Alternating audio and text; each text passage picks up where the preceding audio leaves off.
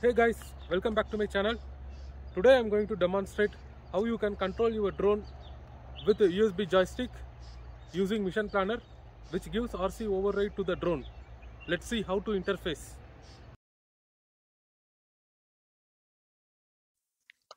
Go to Action tab. Here you can see joystick. Select joystick. This is the window for interfacing your external USB joystick. Now I'm going to connect my USB joystick to the computer, and here we have to select the corresponding joystick which is connected to the computer and enable it. So now external joystick has been enabled. Channel 1 for roll control, channel 2 for pitch control, channel 3 for throttle, channel 4 for yaw, and these are the flight mode. We can assign separate button for individual flight mode, and we can assign separate buttons for arm and disarm.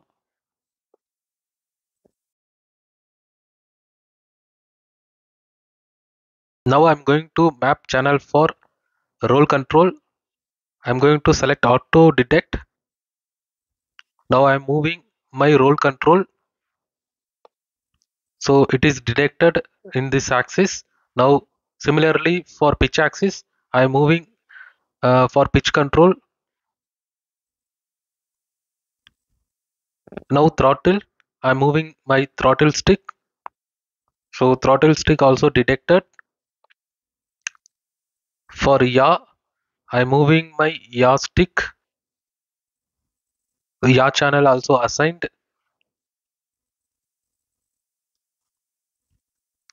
Now I'm checking one more time, roll, pitch, throttle and yaw. So all four channels are working properly. So auto detect, I'm assigning one button. So this button is for I'm assigning this button for loiter mode. Select loiter, and another button auto detect. I'm assigning this button for another flight mode. Then go to setting.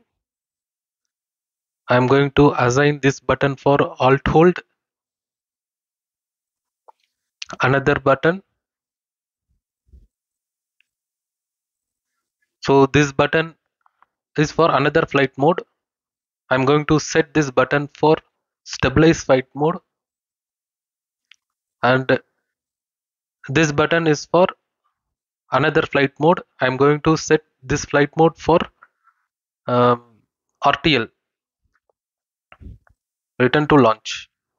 So all four buttons has been successfully updated. Now I'm going to assign separate button for arming and disarming.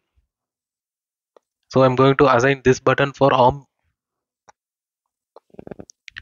and I'm going to assign this button for disarm.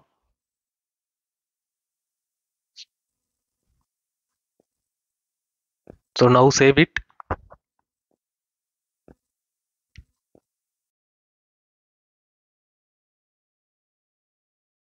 Check the channel mapping and flight mode buttons which is assigned for individual flight modes. Let me check the flight modes first. I assigned this button for loiter, and this one for alt hold, this one for stabilize, this one for RTL. Let's back to loiter. Also we can check arm and disarm button. So this button I assigned for arming, armed, and this button for disarmed. Yes, it's both are working.